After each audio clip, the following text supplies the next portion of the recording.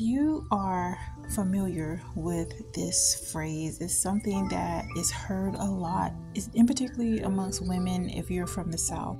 So it's intended to be something really low key, like a way to let you know that if you're a woman, you're not supposed to not have, you're not supposed to be in a position where you don't have money, basically. It's really a way to initiate young girls into being okay with basically selling themselves. And oftentimes we hear this from elders that we look up to. And thank God I had enough sense to know, like, okay, there's something deeply wrong for elders to condone this. But I'm sharing this because obviously there's a lot of people that, it just didn't register them that this is wrong. Because unfortunately, if you're being guided to do something by elders, you would think they have your best intentions at heart. But unfortunately, a lot of our elders could be so emotionally, spiritually wounded, or some even bankrupt. It's going to require you to figure out where this comes from, what is the core, opposed to dealing with the symptoms. And the reason this came to mind for me is because I'm seeing a lot of hypersexualization of particular Black women, indigenous women, and to the point where we have become so desensitized that we are now demeaning, objectifying ourselves. And if we're wanting to figure out how do we get to this point, we have to really unpack the origins of it. So therefore, when you think about what has happened to our people, it is not separate from what we are experiencing now and what we're seeing now. Now, again, anybody is welcome to watch this or listen to this, okay?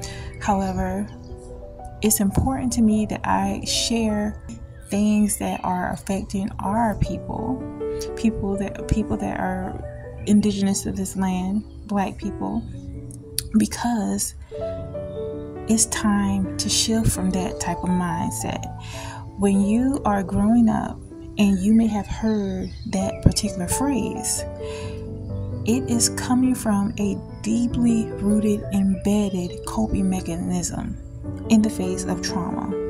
So in some people's family, okay, you may have even come from a lineage where some of your relatives may have been reduced to being a wench, okay? Somebody that was mandated, a part of their job was to be of service sexually in all aspects to the massa. So in doing so, as a way for the mind, because really it's really psychological, and I'm not a clinician or anything, but I'm just speaking from my own spiritual lens. Okay, God has given this word to me, and y'all, I was given this topic a while ago, like maybe a few weeks ago, maybe a few months actually, and I've been really cautious about sharing this because I'm like, I don't feel like I'm equipped.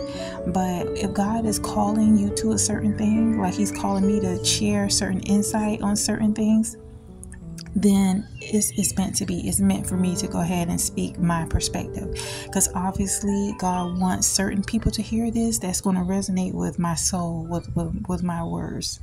So as I mentioned about, in a way that the mind deals with traumas and stress, if there is a constant barrage of trauma happening, in order for somebody to not psychologically or spiritually to just break, oftentimes you have to adapt to that thing.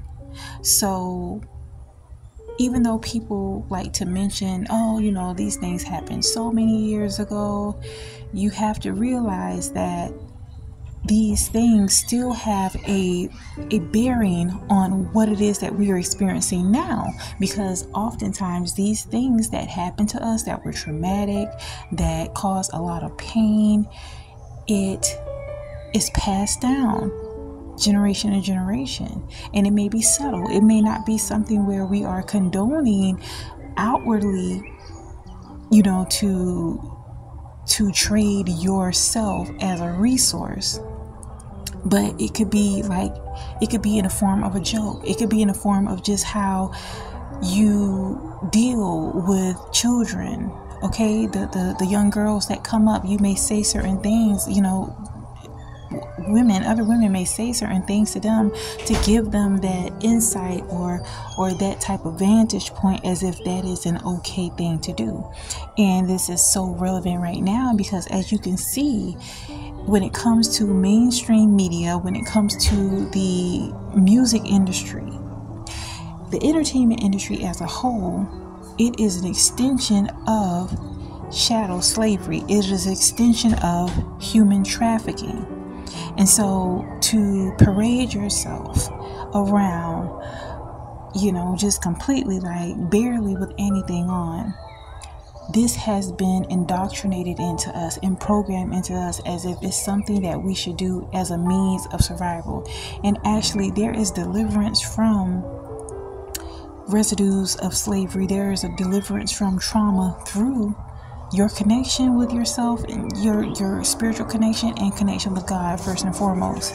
The reason why this has been something that has plagued our community in particularly so much is because, as I mentioned, if someone is going through an immense amount of trauma constantly and there is no escape from that said trauma, and remember, these things happen for hundreds of years, in your mind, in order to survive, in order for your family to survive, your children, for you to survive, more often than not, people will begin to accept those traumas. And not to blame our foremothers and forefathers, because again, many of them were literally trying to survive situations that just were just deplorable, just horrible. And so if you know that, okay, this is what these young ladies, the children, the girls that are coming up, this is what they're gonna, and for some it could have been males too, but this is what they're gonna have to succumb to. So let me just make it into something funny. And even at family get-togethers and things, you may hear certain phrases like this, like, oh, a dry person, a wet cat don't match. Like if you're facing some type of issue when it comes to money, all right, or a job or whatever, and they'll say it with a smile, but this is coming from a place of trauma. And so often, unfortunately, this is how this trauma is passed down. And to add insult to injury, this type of phrase, this type of learned behavior or trauma that's passed on is passed on by the elders in the family. Okay? And this is how we further that generational trauma and then sit back and wonder like, oh, well, why are these girls doing this and that? But this is a type of language, this is a type of dialogue that has been told to her. And the other aspect of this is that those same elders that will pass this type of trauma down onto you will be quick to run and tell everybody that, oh, look at what she's doing, when they didn't realize that they have been grooming this child, this young lady, to believe this. But again, that was a part of their function.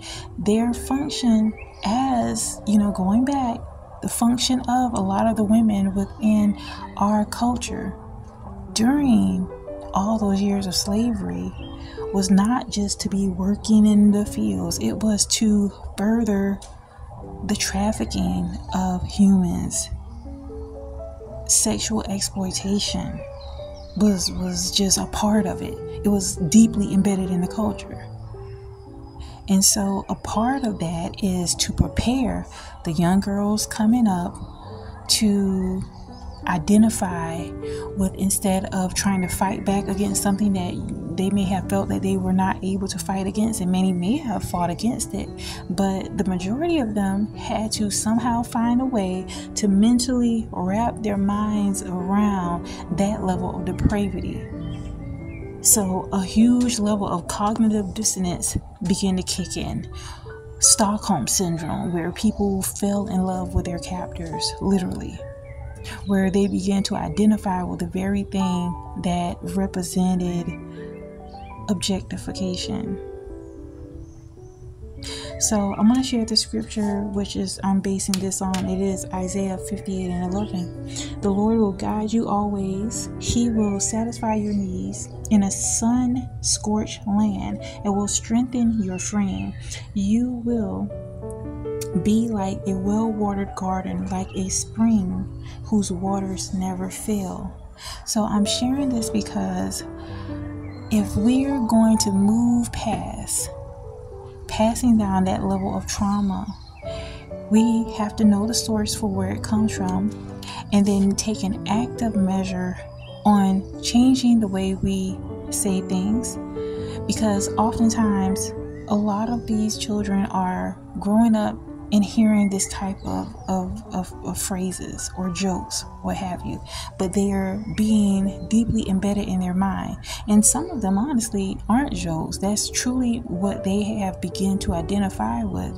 But at the same time, the very thing that is literally a noose around our neck, that is hanging us, that is hurting us, okay, is the thing that people are wondering, like, okay, why is it that a lot of these girls are out here just selling themselves, not having worth or value about themselves? And it is because a lot of times they're being told these type of things from women that they should be able to look up to. All right. Oftentimes these women had the same thing happen to them. And so that crab in a barrel mentality is really present. So if it happened to me, it's gonna happen to you. And some of us, you've heard older women say that, and it's very unfortunate. And the truth of the matter is that if you live long enough, you will be an elder. Are you going to be passing down that type of dysfunction to the children that are coming up? Because to be real, a lot of them resent the fact that no one stood up for them, resent the fact that they experienced those type of abuses or was told those things as a measure of survival. But we've come to the point of understanding that we've already survived, thank God. So now it's time to shift from a survival mindset of feeling as if in order to make it, I gotta sell myself. God has called you higher than that. And many of them have succumbed to things that unfortunately is really bad. It's really unfortunate, but they are so bitter and broken by the experiences they've had, they would rather pass on that pain. They would rather literally pimp you out. They would rather put you on the blade opposed to telling you how to live upright. All right. They feel as if they've experienced these pains, they've experienced being objectified, that you got to go through it too. And that's a lie from the pits of hell. And so in order to help remedy that type of mindset, those type of words that you may have heard, okay, because words are powerful. We're primarily made up of water, and water carries memory. So think about all the generations that have come before you that in order for them to survive, they had to identify in some aspect with that type of mindset. Okay? To reduce yourself, to use yourself as a commodity. All these things are not separate from the residue of slavery. And so free yourself, liberate yourself through acknowledging that you have the ability to shift forward. You have the ability to not succumb to the things that unfortunately many of our foremothers and forefathers have succumbed to. So let's go ahead and get into, I'm going to share some affirmations with you. Feel free to repeat them after me or just simply listen. And I strongly recommend that you listen to this. Maybe, if this is something that you're having to overcome, maybe listen to this, on a daily basis for maybe the next 30 days so that it can really reprogram your subconscious mind. All right, so take a deep breath in. Exhale. Today, I choose to be true to me. Today, I do not blame myself for unfortunate childhood experiences or trauma. I choose to create an atmosphere of harmony and safety for myself and my loved ones. I am aware that my mind, my body, and my soul is worthy of protection. I love the tranquility and peacefulness surrounded around me in all my actions. I choose to make wise decisions. I am grateful for everything my ancestors have overcome, and I move forward in freedom. I replace resentment, anger, and any ill will to anyone. I release the feelings of defeat. I welcome peace and abundance in all forms in my life now. I'm released from ancestral traumas, hurt, and shame. I am deeply in love with who I am and who I am becoming. I allow myself to accept positive experiences in my life for me. I deserve and require to be respected and loved. I am so grateful that our Heavenly Father, the Most High, provides for me in each and every way. I am blessed to carry the Divine Mother energy within me, and I value her. I am free from objectification. I am free from residue of slavery. Until next time, I invite you to always pray for righteousness. Stay true and remember our Heavenly Father, God, loves you. Bye.